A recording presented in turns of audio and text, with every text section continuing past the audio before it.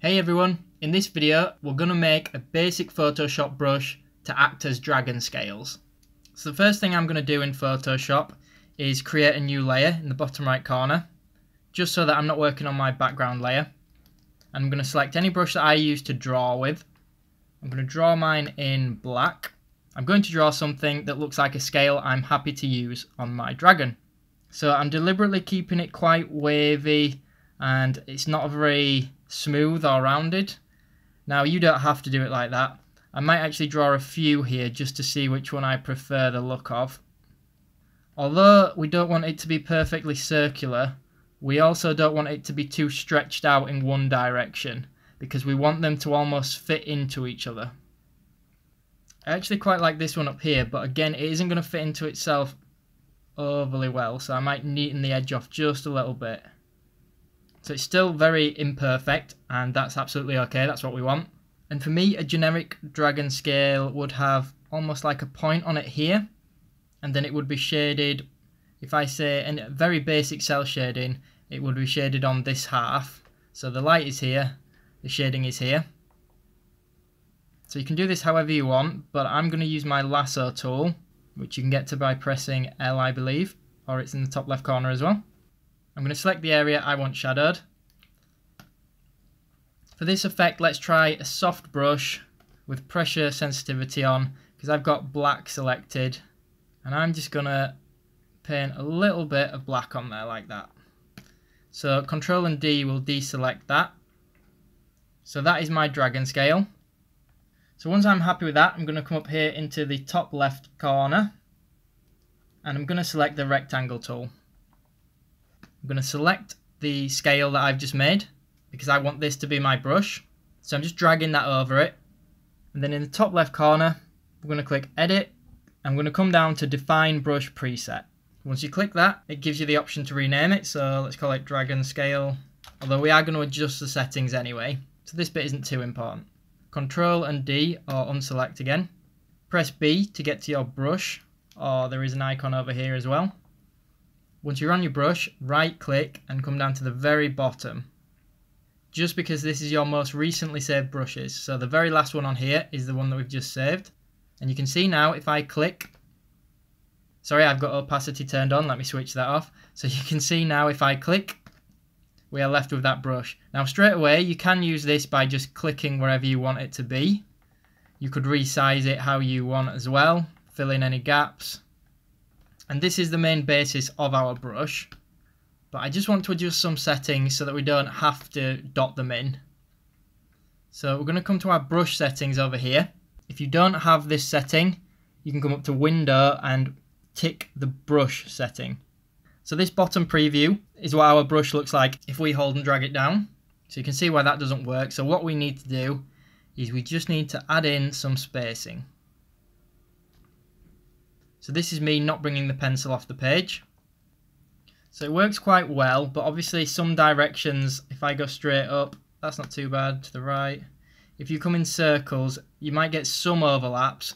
It's not a perfect brush, but you can always add a little bit more space into it if you want. I think I like mine so that there isn't too much of a space in there. So for me, that's somewhere between sort of 100 and 110, but this will vary for everyone, depending on your drawing. In terms of any other settings we want on, I'm going to come down to Shape Dynamics. I currently have Angle Jitter set to Direction. What this does is, as you draw onto your page, it would change the scale to face the direction you're drawing in. Normally I have this on with some of my custom brushes, but because we've put that darker shadow on one half, the shadow wouldn't make sense if you draw it in various directions like this. So for me, I'm going to make sure that's turned off. It's probably already off by default for you. And the only one I want on is my size jitter. So I'm using a pen and tablet. So I'm going to switch this to pen pressure. You can see in the preview what that's done. It means that if I press gently, I can draw smaller ones. I'm just slowly increasing the pressure. And as I increase it, they get larger. So this can give you some pretty cool effects. This is the one that I like to have turned on. You could probably create like Onyx off Pokemon or something like this. But you can see how it's not completely perfect. There are some overlaps. But overall, I'm pretty happy with this one. I find that if I try to press too hard straight away, I end up with one overlap at the beginning. But if you're starting quite gentle and then slowly putting pressure down, you can get this pretty cool effect. You could also play around with this size jitter if you want them to be a little bit more random. This is kind of cool, but again, it's going to cause a bit of overlap for us. So what I am going to do, I'm going to change this minimum diameter. I'm going to put mine at about 40. So that means even if I press very gently, this is the smallest I can get. So depending on what I'm drawing, I might not want it to go too small. If you want to be able to go even smaller, you would just turn it back down or drag it to the left. You can see the difference there between that and that. And of course you can still press on the page a single time, which is actually quite an effective way of doing it. But to save time, most of us would want to be able to just draw these in like so.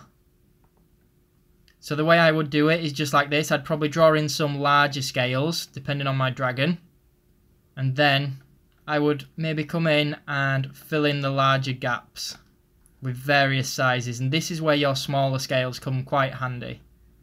Now I'm only doing this quite quickly. If you were doing quite a sort of finished rendered illustration, you would probably have to spend a little bit more time with this, get it a little bit neater, make sure the scales are the right size for how you want them to look. But for sketching and things like that, this can really speed up your workflow. For those of you that are struggling to get the settings right, I am going to make this brush downloadable on my Gumroad as well. But obviously this tutorial is free for those that do want to make it themselves. And because of the shading we've got on here, it does mean I've already put in the light source in the top left corner for us, but it also means regardless of where we draw these scales, the lighting is already on them and already right. And of course this is just a basic example. When you make your initial brush scale, make it how you want it to look. You might not want any lighting in there. And I almost forgot, once we've got the brush how we want it to look, we're going to come to this button here and we're going to create a new brush by clicking on that. So I'll call it Dragon Scale Brush. So if you right click now, it's the last brush on there. The one before that is just the one we used as a preset, so you could probably remove that now. And I'll just show you another one that I've created. It's almost identical, but instead of using a soft round brush for the shading, I just drew it in. Let me turn this brush up a little bit. So it's more sketchy, but I quite like a sketching style. If I draw a large one, sorry, I'm running out of space. It's actually very messy, but when you combine lots of them together, it kind of looks pretty cool.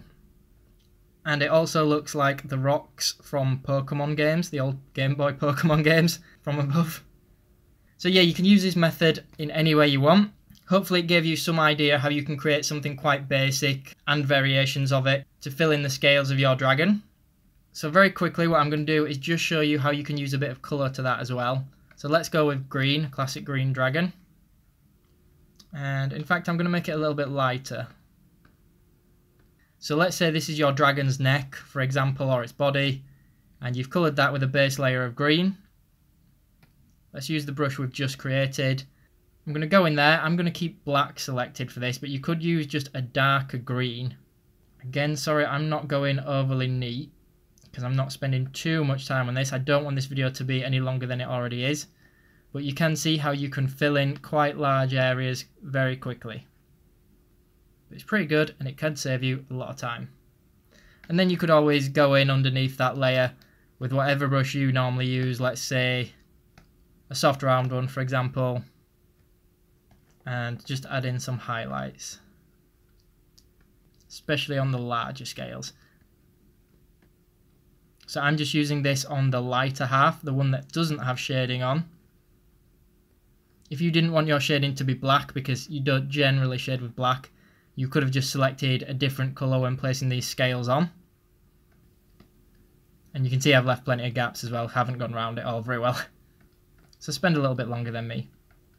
And one more final tip, because we have drawn these on their own layer, I could select that layer, we could double click here within that layer, and it brings us up some editing options. Now I haven't tested this, but it would be quite easy to add a little bit of drop shadow to each scale.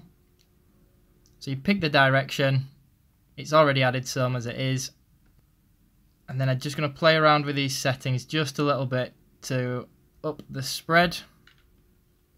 And the distance, the size, again it's not perfect.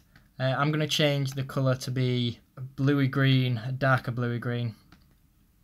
There's actually loads of settings in here, so you could come to like bevel and emboss and stuff. I admittedly don't use these settings very often, so I don't really know the best way of using them.